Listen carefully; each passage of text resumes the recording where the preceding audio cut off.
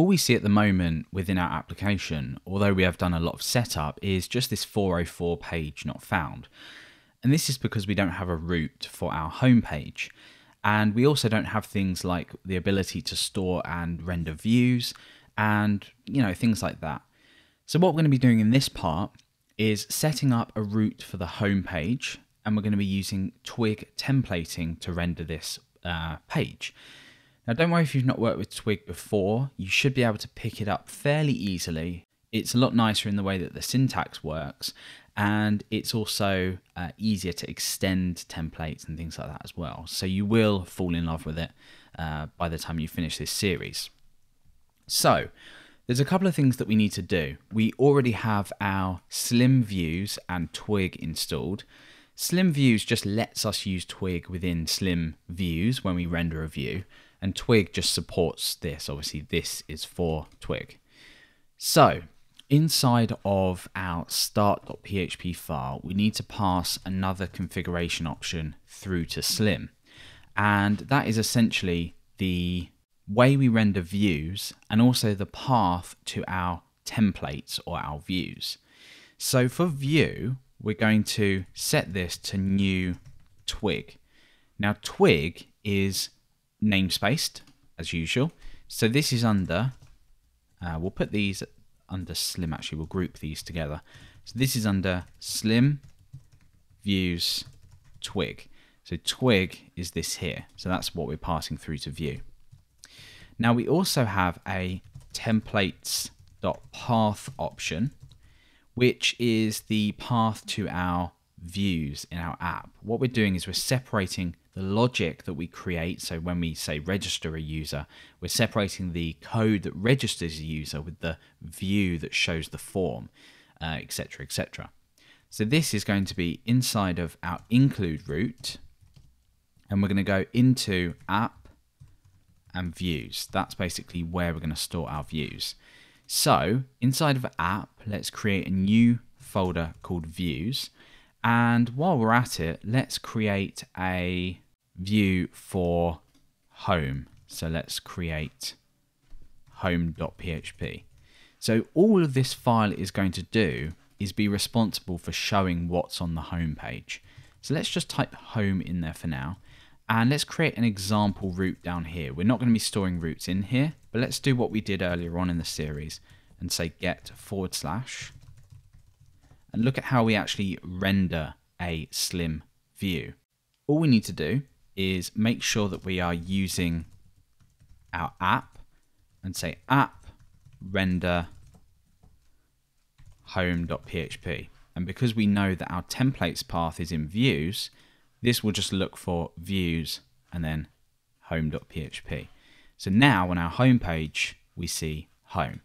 That's the very basics of how we're going to be setting up our views, and we have all of this here. Now the only other thing that we need to do within Slim is configure our views. So this will essentially allow us to turn debugging on, so we can debug if we need to. It will also allow us to pass in our Parser extensions, and this is useful because we have things like helpers in our views which allow us to generate URLs. So this will become clear a lot later when we start to look at this. So just down here then, we are going to create a variable called view, and that's going to be app view. And we're going to say view parser options, and we're going to assign an array to this. And we're going to pass in here debug. Now this can either be true or false, so debugging within our Twig templates. But remember, we have a configuration option for this. It's under Twig debug. So we can just pull that value into here. So it's app config get twig.debug. That's it. So now we need to configure our parser extensions, or add in our parser extensions. So we do pretty much the same thing, just parser extensions. This time we have an array again. And in here, we're going to pass in a new Twig extension. Now this is what's going to allow us to do things like generate URLs within views. So really handy, basically extensions that we have. And because we've done this, Twig extension is namespaced. So up here, we're going to use slim views Twig extension. That's it. So this shouldn't make a difference to our, well, we don't have that root anymore, but it shouldn't make a difference to what's going on now. What we're going to focus on now is creating our base template and the partials that come along with our views. And this will set everything up for us so we can just easily do things like change the page titles within each one of these views. We're going to have lots of view files within this folder here, all separated into nice directories. And by the way, the reason we do this is so we can keep our views separate. If we need to update something on a page, it's really straightforward.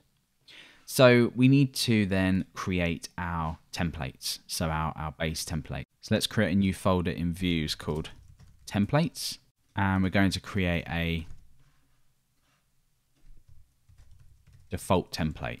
This is just basically going to be an HTML document where within other views we can extend this and include the content where we need it. So for the page title, we're going to say website, and then we're going to pull in a specific block from Twig.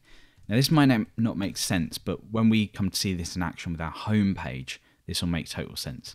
So we're going to say block title, that's the name of the block, and then we need to end the block here. So we just say end block. So all that means is when we define the block within home and extend the default template, it will say website, and then it will say the name of the page we're on. That allows you to just change the page title from each view really easily. It just makes things a lot easier in the future, although it's a little bit, more difficult to set up now. And now we're going to do the same thing but with our content. So block content, and then we're going to end that block there. So let's take a look at how we do this within home, and then we'll look at some of the partials we're going to create in just a minute. So for the home page then, we need to extend the default template. So to do this, up here we say extends, and then we give the file name templates default.php. So now what we can do then is say block title and end our block there. We can type home in here, so that means that home will now be put here when we eventually render this view. And then we want to define another block, which is our content, and we did that on the default template as well. So end block like that, and we'll just say home. So we're not actually doing anything with this now. We'll have our title and our content in there from this, but we don't have any roots that will allow us to actually do this. So what we now want to do is create our roots folder and then start to separate out our roots, but we're just going to do one for the home page for now. So inside of app, we want a new folder called roots. This is going to store all of our roots. And for our first root, we've already seen an example of doing this in start.php. We're going to have home.php.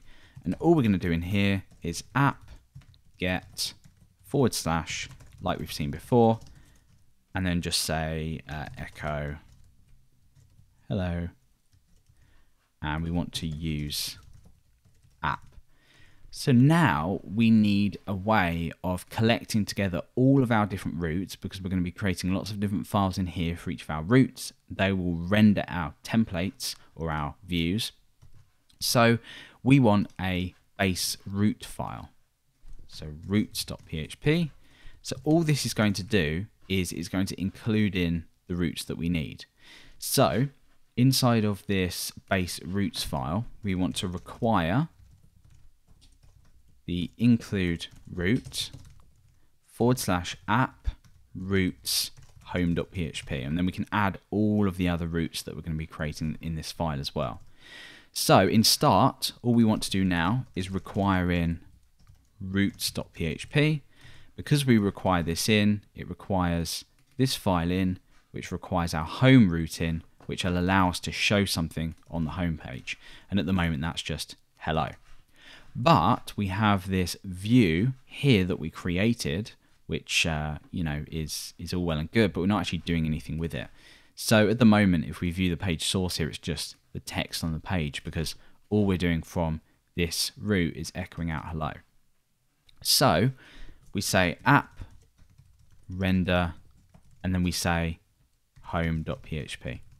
Now that's going to render this. It's going to pull in the default template, set the title, and set the content.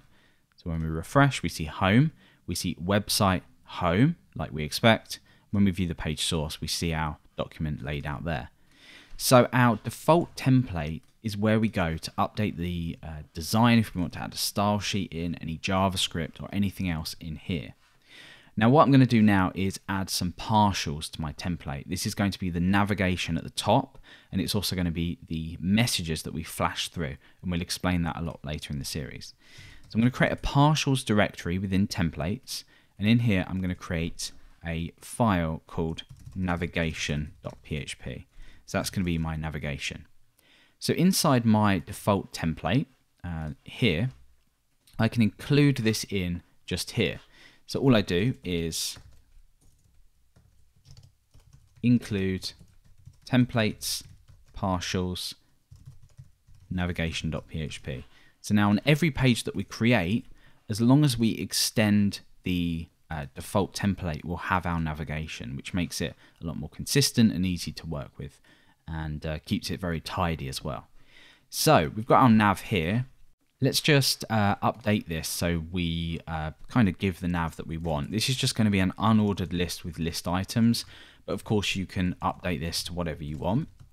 So I'm going to have an unordered list. The first is a link to the home page. So we have this home link here, which we can click on, but it's not actually going anywhere just yet.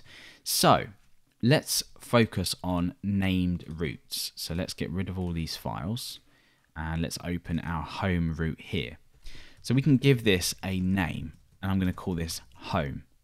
And remember, when we included in our Twig extension for our views, this gave us the ability to use helpers inside of navigation.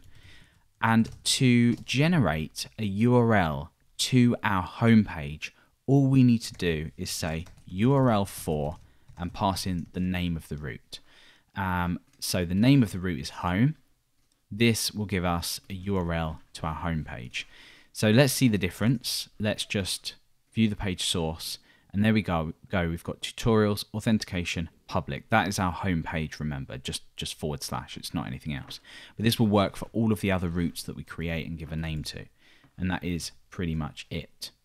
So now let's quickly focus on our messages partial, which we're going to be looking at in the next part. And all this is going to do is provide us a way to flash messages to the user. So for example, when they register and we say, you've been registered, you can now activate your account, or you can log in, or whatever. We want to detect this in this partial, include it into our default template, and then we want to show this to the user. So up here, we're going to say if flash.global, and we'll explain this in the next part. We'll see how this works. I'm going to end if here. And this is the syntax for an if statement within Twig. It might take a little bit getting used to, but it's worth it. So we're going to have a div here with a class of global. And in here, we're going to output flash.global. I should have mentioned these two curly brackets basically just mean output something. And this will automatically be escaped as well with Twig. So you don't need to worry about escaping content when you output it to the user. So you're preventing against XSS attacks. Okay, so now that we've got that, let's just include this into our template here. So we'll say messages.php. And there we go. So that is all for this part. Let's just recap what we've done so far. We have pulled in our Twig view and our templates path, which we now know we can create all of our views in.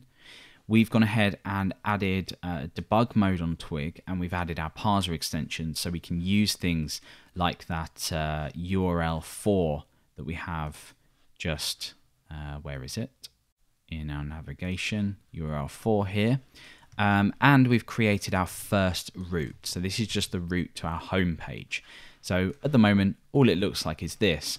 But as we go along for the rest of the series, we'll obviously be creating lots of different routes which are going to handle things like the login and registration of users, And not only get roots, we'll also be looking at post roots. But first of all, let's figure out how we work with flashing messages within Slim, and we'll take a look at how this works.